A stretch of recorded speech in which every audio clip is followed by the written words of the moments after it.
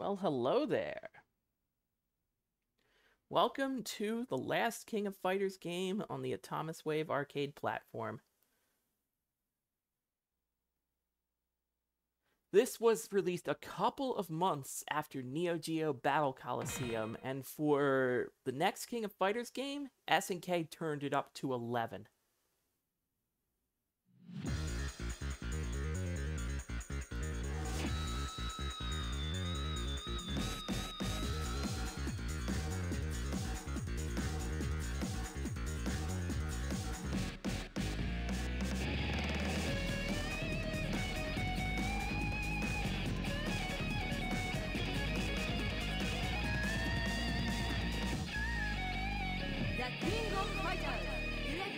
Welcome to a game that took a couple of 2003's negatives and flipped them upside down into positives. I've been both looking forward to this game and dreading it. Because it means using my old PlayStation 2, but let's look at this cast of characters. These are some pretty unlikely team makeups we got going here, but you notice a few characters missing, a few characters not on screen. I'm noticing the lack of Mai Shiranui, one of the most prolific SNK characters, and she's not playable? No Mai, no buy, am I right? Wrong. The PlayStation 2 version got a few Neo Geo Battle Coliseum characters added to the mix, and granted, this is not all of them. For this game, I'm using Adelheid. And that means we're not using a preset team once again, because this game has one of the most infamous bosses in KOF's history, and believe me, that is saying something. So, needless to say, I'm coming prepared.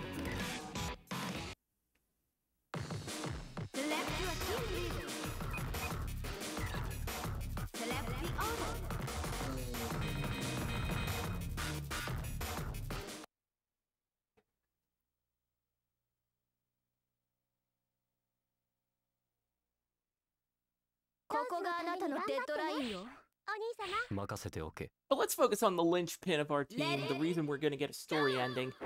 Adelheid.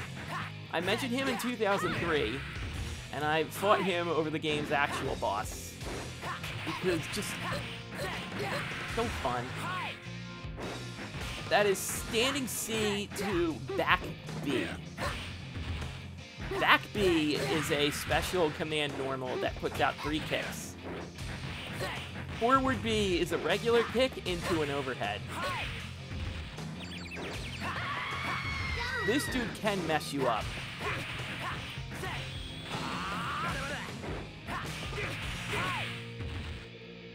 Still has the kick waves. Still has the energy reflect that I'm going to forget to use. And all 3 of those kicks in his back B command normal can all be special canceled. It's pretty cool.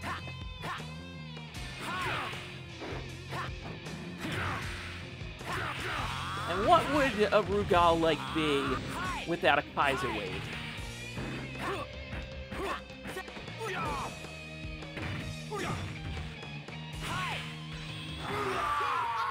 He's too cool. Of all the Sun characters or the Offspring characters to show up in SNK games, he's by far my favorite.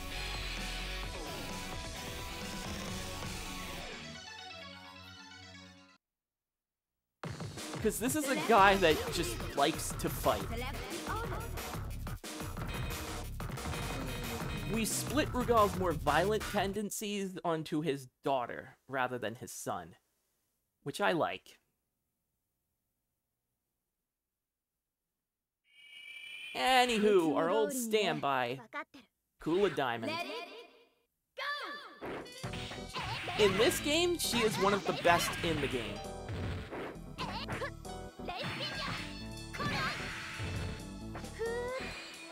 With normals like that, that's just down forward C.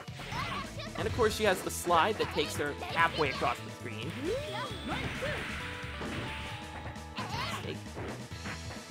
It is worth noting CD attacks are back.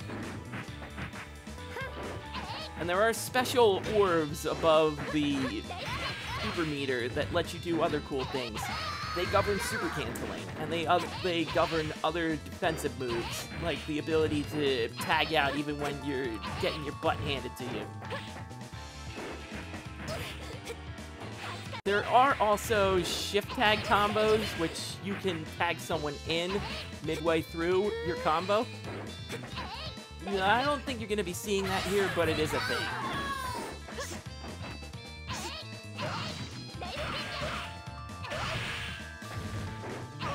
And finally, this game uses all the PlayStation 2's buttons. You don't necessarily have to press two face buttons together to tag someone out. It's a shoulder button now, which is very nice. You win! Bye-bye.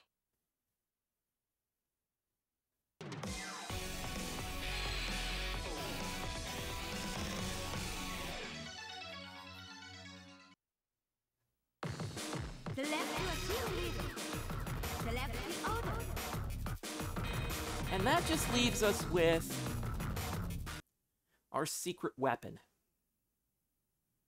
Pulled straight from the pages of Neo Geo Battle Coliseum is Tung Furu. Let it go! Fast little guy. Oh, yeah.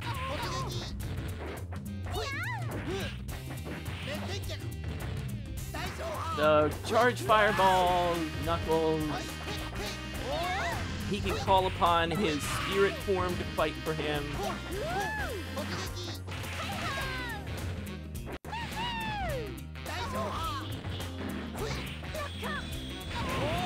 None of that, please.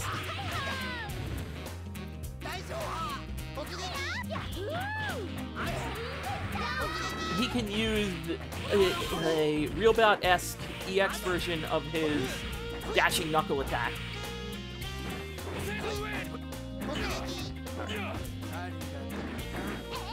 So, unfortunately, take note of Tung's health bar and what it's not going to do.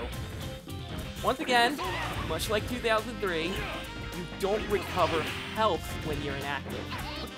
I've never understood why SNK didn't do that at least, because any Marvel vs. Capcom game worth their salt, aka most of them, will have you recover a little bit of health, at least.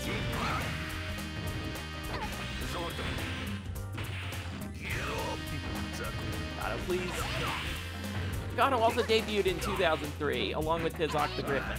But we didn't run into that team. Thank God, because Gato is also one of the best characters in the game. Shock.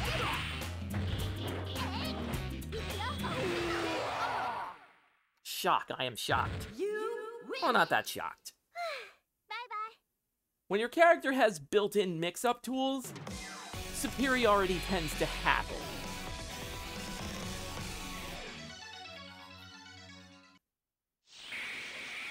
New challenger. So every fourth fight, you get a new challenger. Select the order. And they can vary. Adelheid is the normal fight. But you can pull in characters from an obscure SNK game called Bariki 1 for this encounter instead. Let it go! It's neat seeing Rose be an on-screen personality now, rather than just playing the piano. Not just that. If you do a special command, she can hang out and sort of cheer you on. Like, hurry up and get this over with, brother. That type of thing. Hurry up and finish him off. And trust me, sis, I'm working on it.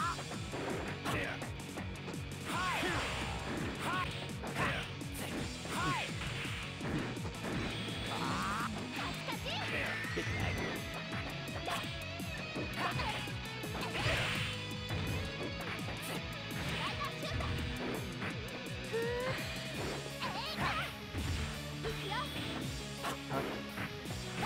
Gonna need you to back off now.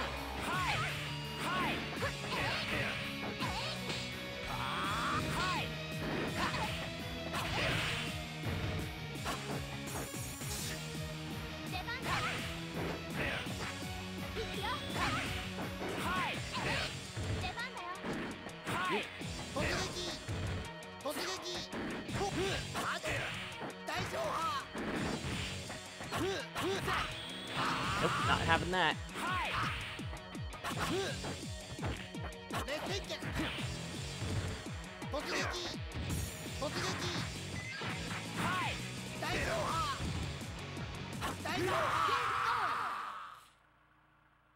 You win. That does not bode well for what we've got going ahead. Because if we're having trouble on Adelheid,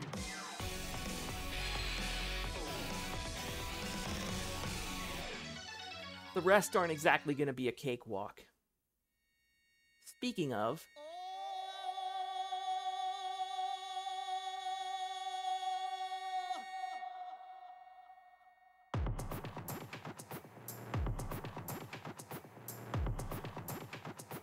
these are the guys that are part of a clan we did not see in 2003, whose main goal is to revive Orochi.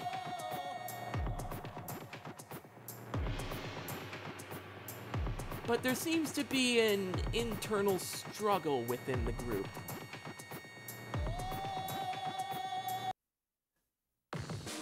Select your team leader. Well, that doesn't come back to bite us.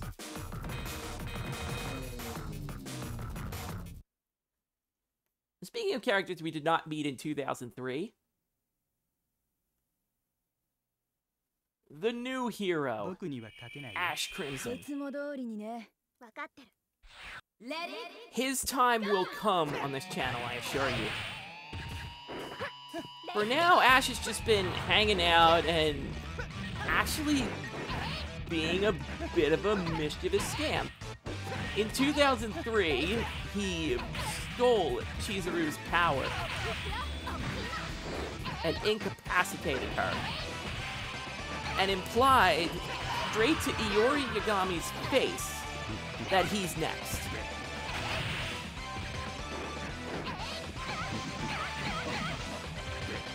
And then there's this guy who really, really likes card games. Hate to say it, pal, but you're a few years too late.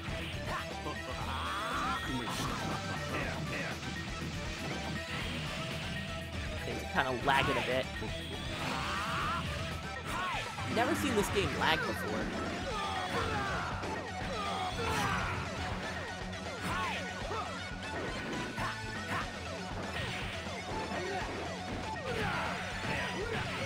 Alright. Now things get rough.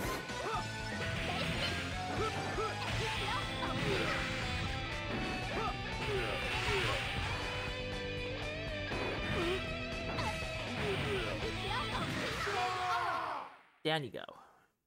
you win. That's Shen Wu. He punches you a lot. Woohoo, not much else to say about him. Not that I don't hate him, but he has about as much character as there are letters in the word character. Select your team leader. Select the order. Alright. Keeping the team order.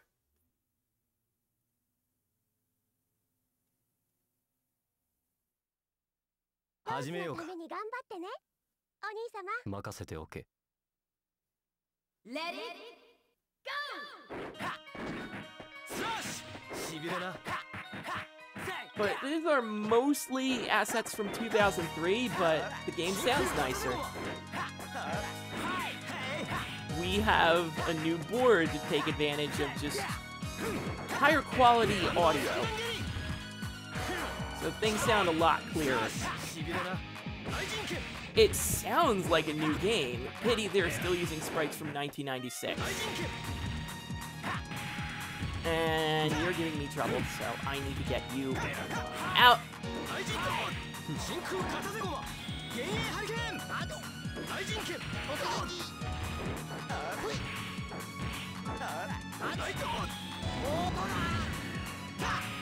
Careful when you super cancel, kids. They ain't free in this game.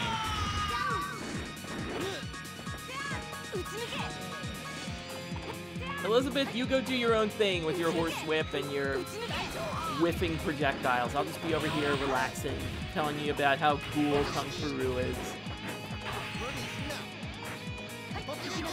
It's worth noting that EX Knuckle I'm doing, that doesn't cost a thing.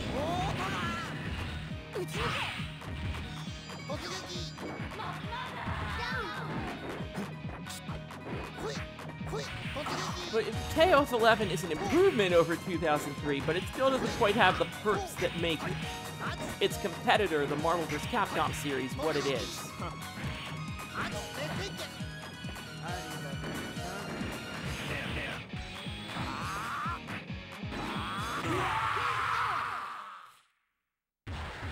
You win. Good girl, Kula, that was all you.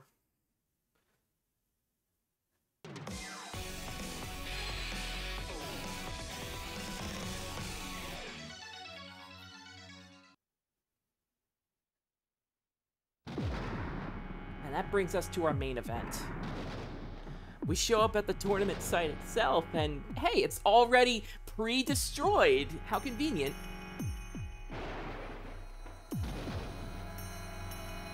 Say hello to our sub-boss.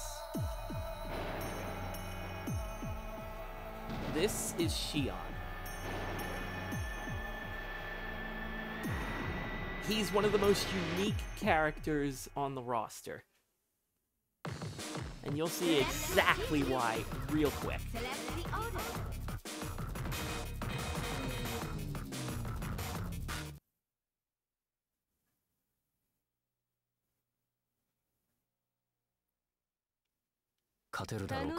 the order. Let it. He's got a big old spear. He doesn't mind using it.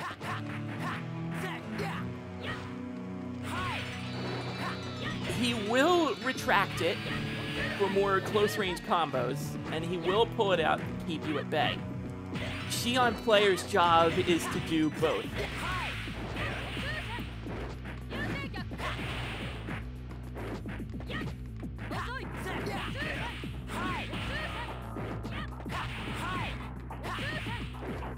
He has an invisible projectile, it feels like.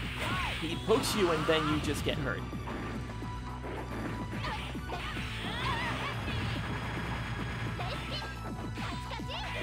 Here.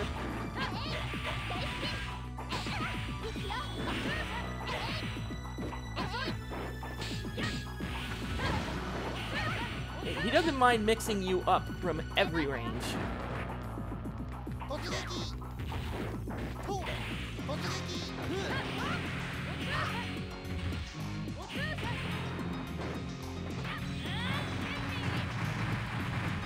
Thankfully, all of that still hits at the same range. It's not like you get mixed up. As you can see, I'm going to be picking my moments against this character. Because otherwise, he can just mix you, and it's not a good time. Alright, just having a moment to myself.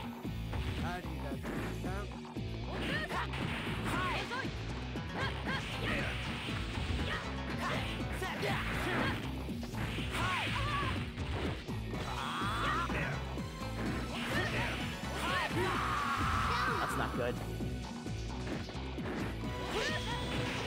That's also not good. Could you not? With the moves and the thing.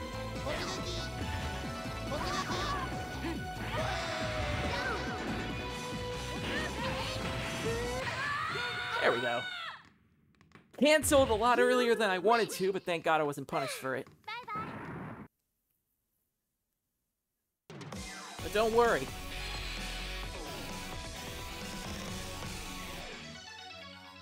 That was just the appetizer.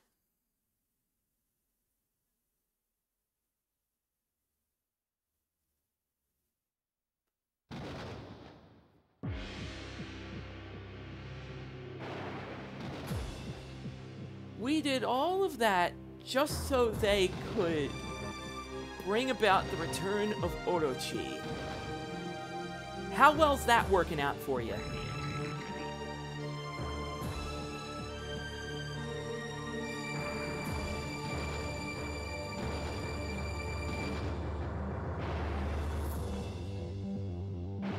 Mukai was the boss of 2003 that we avoided because I don't feel like getting stoned to death. But this boss is unavoidable. Welcome to the most infamous boss in SNK history. Select your team leader. Select You're gonna find out why real damn quick. My goal here is to get in his face as fast and as frequent as possible, because if you give him room, he'll dice you from every distance.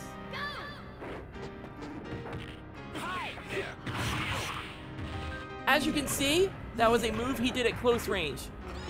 Look at how much of my life bar remained afterwards.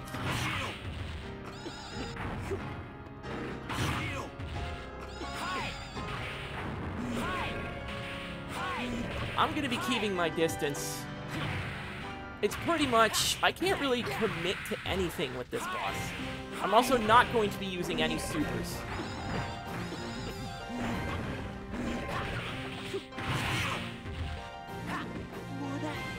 Or at least we're gonna try to not use any supers.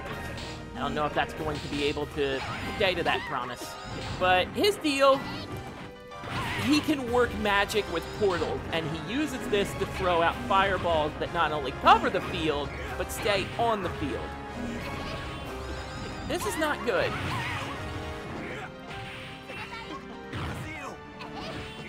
There are times I will get lucky with this boss. I will beat him first try, or I will beat him on my 21st try. This is not one of them.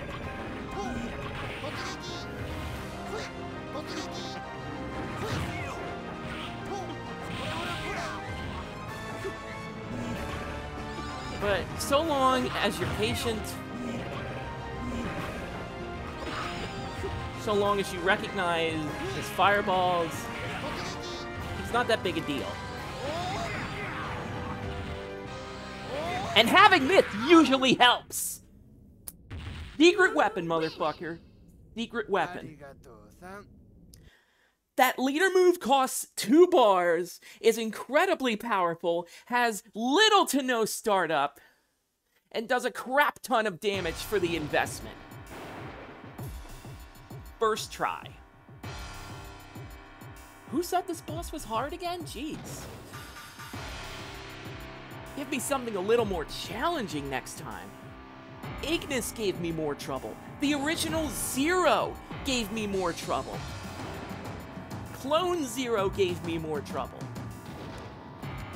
Rugal gave me more trouble. You overhyped this guy. I mean, he's tough, don't get me wrong, but you just have to play his game and not your game. If you come prepared, he's a total joke, just like he is right now. Chion came out of the void to personally stab Magaki and end his day. And thus, this year's King of Fighters met its turbulent end. The tournament concluded, nobody got what they wanted.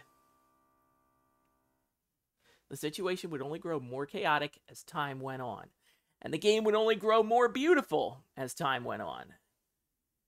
And Magaki's body was nowhere to be found, but mysteriously stolen.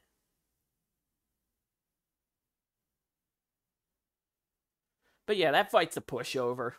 I laugh at people that say that boss is hard. He's not. As long as you have the right character, he's nothing.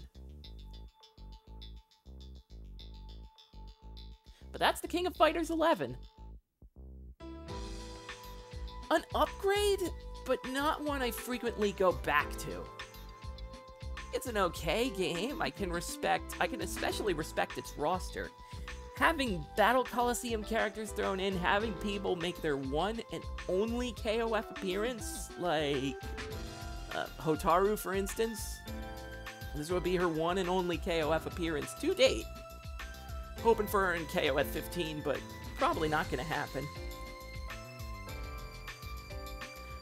I think the style for this game is a little iffy. Like, a couple of their UI presentation is very un-KOF. Not to say it's a bad thing, but it's just very... I guess different is the word we're gonna stick with. So afterwards, SNK would move on to a new platform with the company Taito. And it's where they would make most of their arcade games from that point forward. But until then... Game over. It's game over for now. We do have a couple more games to get to before we get back to mainline KOF proper, but trust me, they're worth it. Maybe not the next game on our list, but the rest are worth it.